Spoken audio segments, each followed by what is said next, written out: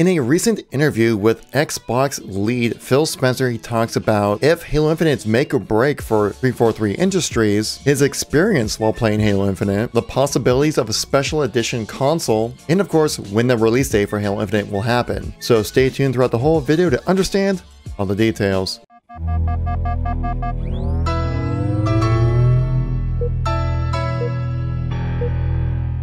So recently, Phil Spencer went on to Podcast Unlocked. It's IGN's podcast to give you some good gaming information. It was a nice hour-long discussion talking about various parts about Xbox, but they did spend a good amount of time talking about Halo Infinite, so I wanted to share that information with you guys. So if you like these news and informational kind of videos, make sure you tap that like button. Let me know you want to see some more content like this. It greatly helps out the channel. If you want to stay updated with everything going on with Halo as a ramp up to the release of Halo Infinite, make sure you tap subscribe. Let's get right into the content here. So throughout this video, we're going to be showcasing various clips from this podcast. If you want to skip to the part you want to listen to, well, check out the timestamps in this video. The first thing we're going to talk about is Halo Infinite being make or break for 343 Industries, as a lot of people are kind of feeling that way with Halo right now, where if 343 does not nail the release of Halo Infinite, it's kind of just like, I'm done. You know, you've had one chance, you had a second chance, third time, if it doesn't land, then might have to start looking somewhere else. But Phil Spencer does a really nice job of just kind of phrasing it properly, where it doesn't sound like he's putting a whole lot of pressure on the company themselves of 343 to make a good Halo game, because he recognizes that Halo is synonymous with Xbox and it's gonna stay here for quite some time. I thought the multiplayer stuff looked fantastic. Such a great moment, but I never want to kind of put a team in a position where they feel like, hey, this one's got to land, or who knows. You know, I've heard the story of, well, you know, people even think about last holiday. What would have changed for us if we would have had last holiday? You know, maybe Game Pass would be, I guess, a little bit bigger. Would we have sold more consoles? No, because we're selling every console we can. That's not an excuse for not having it when we wanted. We said we wanted it then, and it was a miss on our part that we didn't have Halo at the launch of the console. Absolutely true. And we are so focused on Halo this holiday and making it a game that our Halo fans will be proud of. That's the most important thing to us. But I'm not one of these kind of dire prediction people. I think game teams, whether it's our teams or any team out there, they put enough kind of pressure on themselves in delivering for customers. And when you're on a franchise that's as big as Halo, with such focus on what's going to, like on every step and every word that's said, I trust the team, I trust the progress they're making, and I have confidence in Halo Infinite.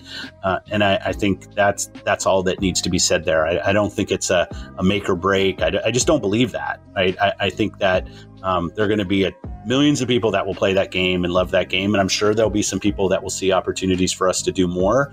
And that's just the nature of being in the entertainment business. And we accept it. That's just the kind of what we've signed up to. And we love being part of that. Honestly, hearing that from the boss, Phil Spencer, it's actually rather reassuring. It just kind of lets you know that they're in it for the long haul for Halo. Like, this isn't going to be like the end of Halo if Halo Infinite doesn't do well, which I don't expect it to not do well. I expect it to actually do better than Halo 5 and have a solid player base. I think this is going to be a really good Halo game that people are going to like. But I guess this is kind of one of those reasons why it's great to be working with Microsoft and not EA.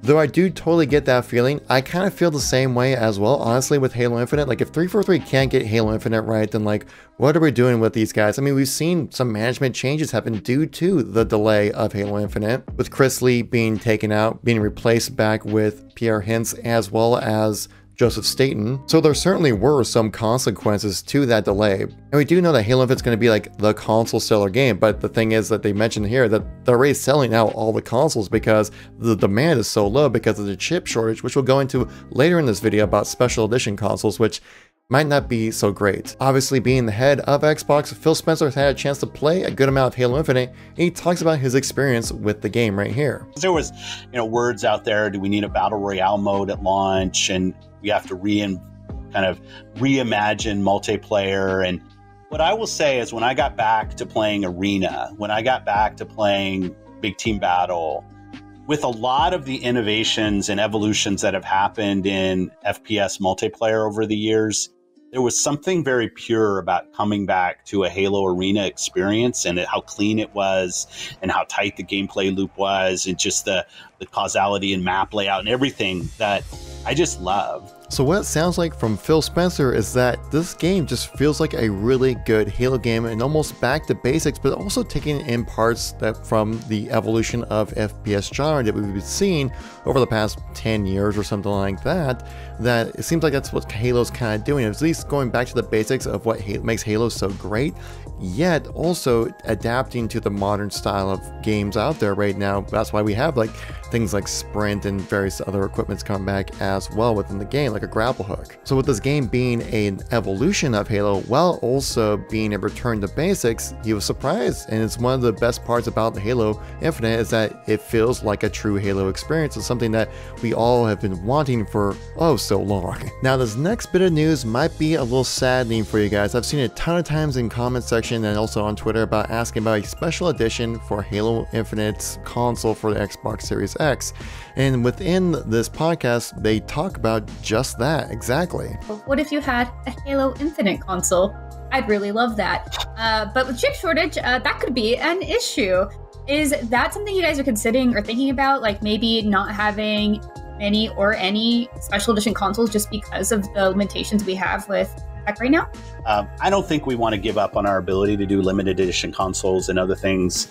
I think that's part of the community and stuff that we want to build. I'm not announcing any of them today, but I do think there will be certain moments that are going to be special that we'll want to be able to celebrate. But at the same time, the chip shortage will be with us for a while, but that's kind of where we are. And it's frankly, at this point, it's not just chips. When we look at building these things, there's just such a shortage across so many things. We're looking at like Ethernet ports and other things. It's just crazy right now.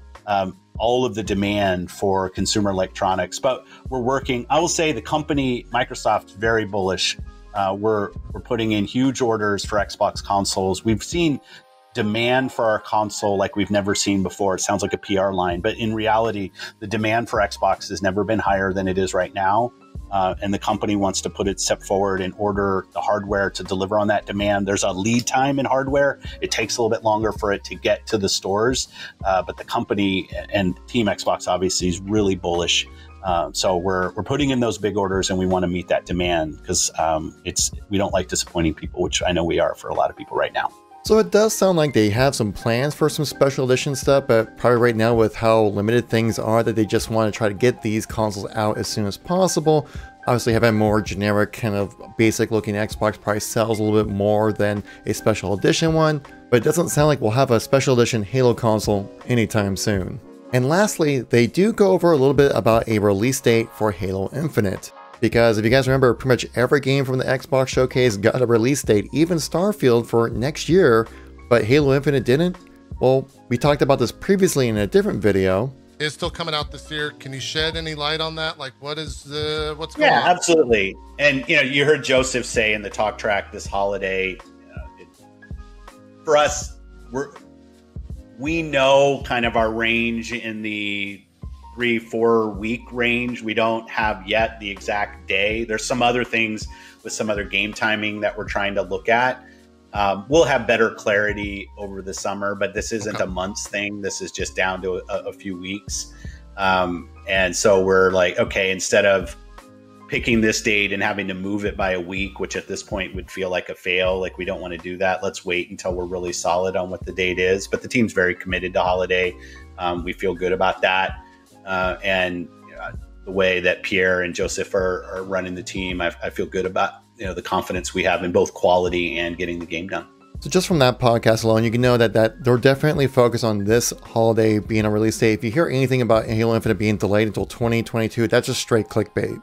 And within this podcast, Phil Spencer kind of reiterates what he mentioned previously, but a little bit better detail. Like the next thing for us is to say a day.